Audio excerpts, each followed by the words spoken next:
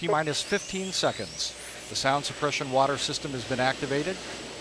10. VLS is go for main engine start. We have a go for main engine start. And we have main engine start. 2, 1. Booster ignition and liftoff of Discovery, celebrating its 25th birthday by racking up science and supplies to the space station. Houston now controlling the midnight ride of Rick Sturckow and his crew to the International Space Station. Discovery rolling onto the proper alignment for its 8.5-minute ride to orbit. 4.5 million pounds of hardware and humans taking aim on the International Outpost.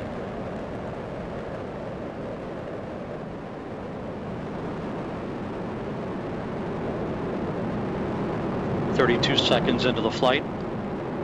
The 3 liquid fuel main engines soon will throttle back to 72% of rated performance, down in the bucket, reducing the stress on the shuttle as it goes transonic.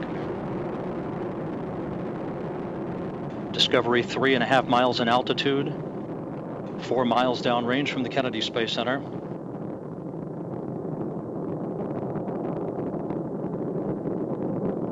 Standing by for the throttle up call now from Capcom Eric Bowe.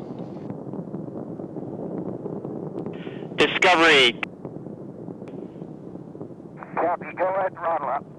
The throttle up call acknowledged by Commander Rick Sturckow, joined on the flight deck by pilot Kevin Ford, flight engineer Jose Hernandez, and Pat Forrester.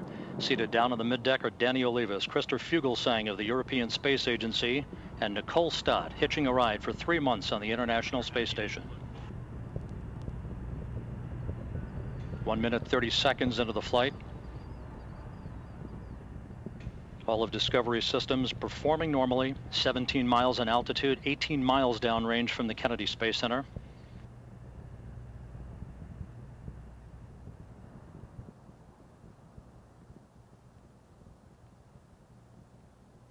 One minute 50 seconds into the flight.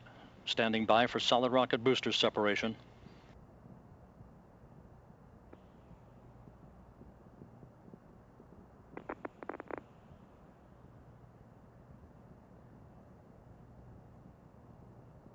Booster officer confirms staging a good solid rocket booster separation. Guidance now converging. The onboard computers steering the shuttle for its precise path to the International Space Station.